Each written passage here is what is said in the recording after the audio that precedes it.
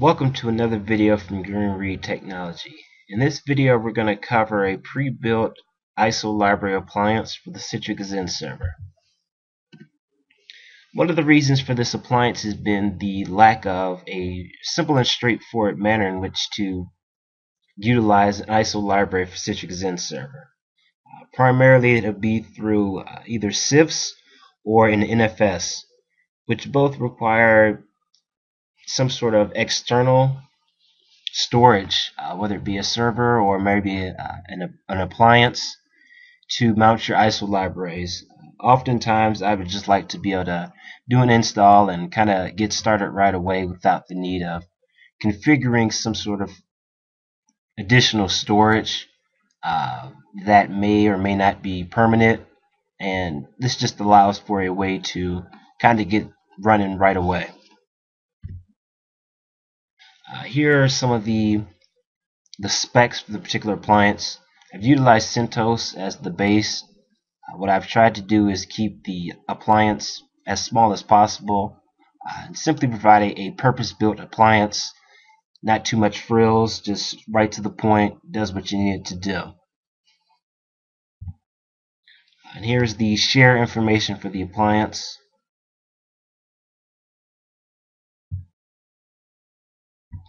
Alright, so at this point we'll go ahead and get started with the installation of the appliance.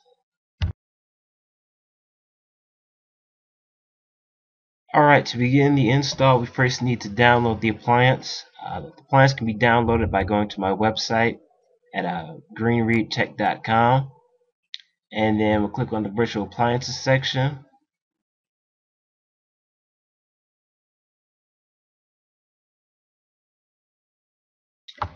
And then here we have the GRT ISO x86 appliance. We can click on that. And then we'll go download. And at this point I can save my zip file.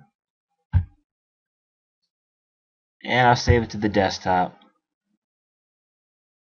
And at which point it'll download. I've already got an appliance downloaded.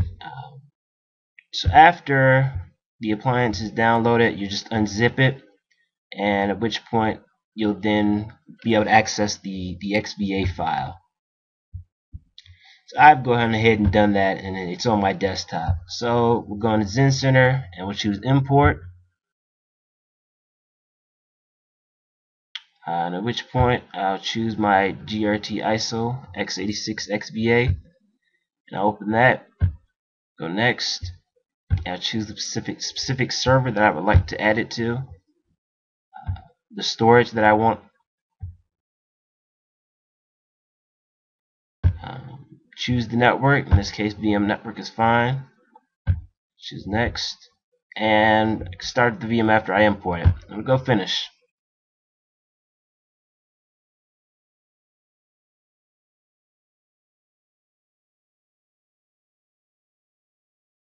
Alright, in which case we can see it's performing the process of importing the VM.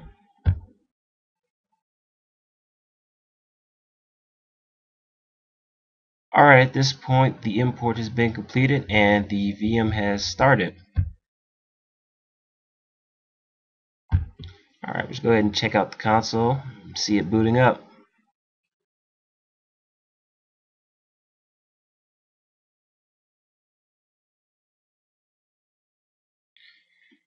Alright, and the VM by default is set to grab its addressing via DHCP. We'll go ahead and log in. The username of root, password of greenRT. Alright, at which point we're presented with the main menu option to change a number of the features or the specific settings on the machine. Primarily host name, the IP address, the DNS server. We can re-enable DHCP if we previously set it to static. We can change the password for the Samba user, as well as restart the system or shut it down. And then the last option is to exit this particular menu and access the machine itself. Alright, at which point come to networking, Here's our address. You also can see that I have pre-installed Citrix Xenserver tools.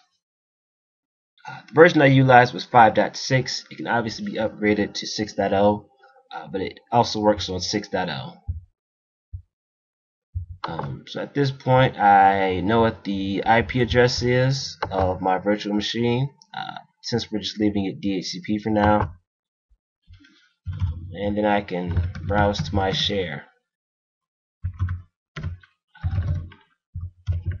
The current name of the share is ISOstore, so go ahead and enter that in. Alright, in this point we're presented with our prompt to log in, and the username will be Xenserver by default, and the default password is greenRT. Okay, and at this point we've got our share that we can upload our ISO to. I happen to have a ISO of Tiny Core Linux, and I'll just go ahead and upload that. Alright, so went ahead and copy. And so I'll go ahead and add the storage to the Xenserver. We'll choose Windows File Sharing, and we'll give it a name.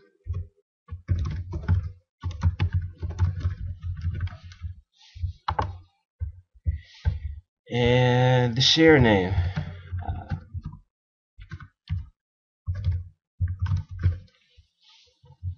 Obviously you could use the DNS name, but more than likely you would need to add it to your DNS server to utilize that name, so I just use the IP address. We're going to use a different username. Username will be Xenserver, and greenRT is the password by default. Alright. And as we can see here, I've got the Tiny Core Linux that I've uploaded on the demo ISO library share. So this way you can pretty quickly and easily upload your files and things like that.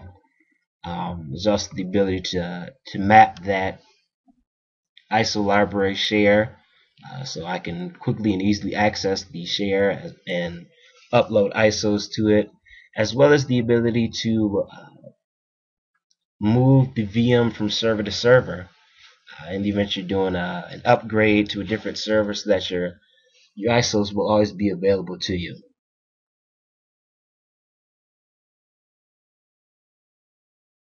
Thanks for watching the video. Additional information can be found at the website. Also follow me at Twitter for updates.